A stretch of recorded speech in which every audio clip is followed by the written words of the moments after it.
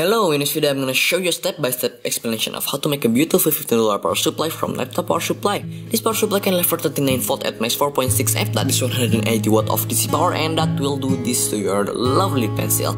Of course, you want to burn your pencil in your room with your power supply. And you can also do some spark if you want some fun time, of course. I will give you the schematics in the video description. Let's start by the components you might need. That is perf board, 100 microfarad capacitor, 50 kilo ohms potentiometer, 100 microhenry inductor, a diode LM2576, 1.2 kilo ohm resistor, 1000 microfarad 50 volt capacitor, a toggle switch, a couple of DC jack, 2 crocs, a big switch, a knob, a voltmeter combo, some rubber fits, 4 of them, and you also need some cables, a lot of them. Then take your 2 laptop power supply and a huge project box for fitting them in. Start the components for the buck converter on the perf board according to the schematics. Be sure to place everything as narrow as possible and don't forget to leave room for heatsink. Leave the diode and the resistor for later solder them on. Now you need to solder everything as close, as safe, as thick as possible. This will take some skill and patience, and please make sure everything is flawless. If you want a flawless circuit, which you do, it is worth your time to print the schematic I made in the description and check every continuity after every single solder connection is soldered. Now for the diode, which we left behind, very sad. I recommend cover most of the pin with heat shrink for a much reliable connection, so we're not gonna face any short. I solder it as close as possible to the IC you see here in my case. I solder the diode on the back of my perf board for ultimate closeness. Every millimeter you made here will affect the output. Now the only work left for the buck converter is to solder the potentiometer with a long cable and the 1.2 kilo ohm resistor. Solder it to your board and test all continuity right. Now you cut 2 cables, so it's 4. Then solder it to the input and the output. Now I'm gonna test my buck converter with real 24 volt supply connected straight to buck's input and the output to a multimeter. So the output is to a multimeter. Now we're gonna test bucking the voltage by turning the potentiometer. And bucking the voltage seems to work fine and flawless, and it can buck it to like low, I guess low. Now once you're done, install the heatsink and cut the board to your preferred size. Then I secure both supply with an electrical tape so they doesn't go anywhere I don't like, of course, so they stick together. Then I cut both AC input with a gigantic scissor. Then I made a big hole in my box for the AC socket with a hacksaw. This needs some patience. And now I'm gonna drill 2 holes for the securing screw so this thing doesn't go anywhere. I also drill and saw a hole for the switch so you can put it in. I mean, for what? You drill a hole. Also drilled a hole for the DC jack in the front. I drilled a hole for the potentiometer and the rubber fits, and later I'll also drill a hole for the toggle switch. You'll also need a AAA battery holder. Then I made a problem like I always do. This thing doesn't fit, so I need to drill the case so the cable goes out and then goes in. So yeah. Next I cut and strip 2 cables for the AC input, and I'm gonna strip 1 more for the ground. Then you have to solder it here.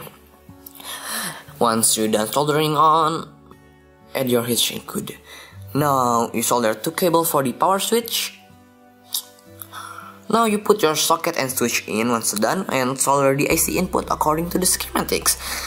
Now solder 2 wire on your DC jack, so it's easier, okay? Once you're done soldering them, do the same for the toggle switch. Then take your battery pack and place it wherever you want inside the casing with your hot glue.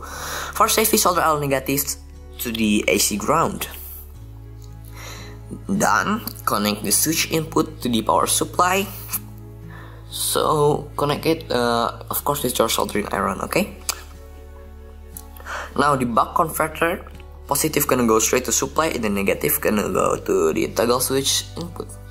I mean, this thing, maybe you might be very confused by now, but look at the schematics, it's easy to see and it's good. Okay, let's continue. Secure the voltmeter according to our schematics. Now secure and lock the DC jack to the case, then connect both wires according to the schematic. Now all connection should be done by now, so okay, good. And let's secure this thing. All connection is done by now, and you have to secure everything with electrical tape. But before the test, I do mind that this project will take and involve huge amount of space, patience, mass, and money, and wanted flow. Look at what this thing has done to my table. So plug the AC input and nothing is happening because we haven't turned this back switch, and nothing happens because we haven't switched the toggle switch. Let's hope for a follow circuit and nothing will blow up here. Yes, and oh, it shows it's on. Shows 38.1, and now if you adjust the potentiometer, the voltage should change. Okay, let's try it.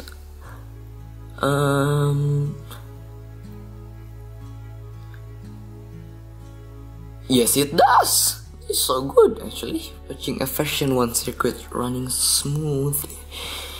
Now for the oh, okay, it bugged it to like low, right? Now for the top casing, I'm gonna use acrylic.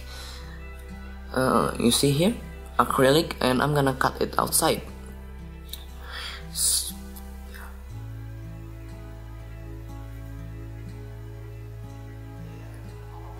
This is pretty hard, you know, cutting the acrylic, so I do mind that you need some patience. So this is it. Comes to rainbow after the storm, not the perfect acrylic, beautiful knob, and the toggle switch is all set. So shall we turn this thing on? Of course we should turn this thing on. So turn this thing on, and there you go, it's on. Smooth, adjustable, efficient power supply that you want. You can use it for experimenting, burning pencils, and power up everything you need with 0.9 to 38 volt. Not to mention the sparking fun. So, okay. Schematic is in the description. Print it before you start making this project. I recommend use a metal case, which I failed to find. Just make sure you have a good quality connection and components. If you like this video, like it. If you don't like it, support me by like it. If you want to receive notification for future one project per month, you can click the subscribe button below. Thanks for watching, and I hope I will see you next time. Indonesian version coming soon.